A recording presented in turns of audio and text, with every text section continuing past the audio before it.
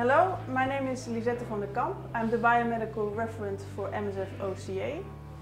We're currently on a biomedical technician course here in Brussels, teaching biomedical technicians how to do preventive maintenance, repair, everything about biomedical equipment.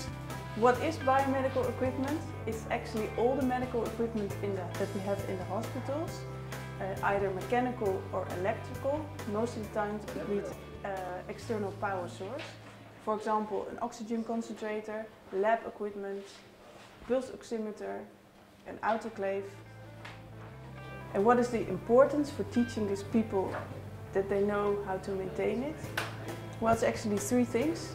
It's safety, it's redundancy, having backup, so that the medical project will not delay, and it's lifespan.